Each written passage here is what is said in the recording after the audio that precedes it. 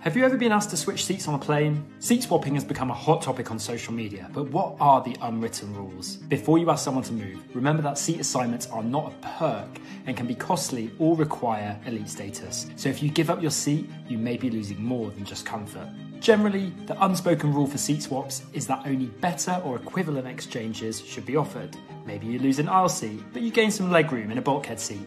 Or you trade your window seat next to the toilet for a middle seat at the front of the main cabin. If you want to sit near your spouse or you have a tight layover, it's okay to ask for a comparable seat, but if the swap isn't equal, it's best to only request it for special situations, such as caring for a companion or reuniting a family with young children. But even then, it's still a heated debate.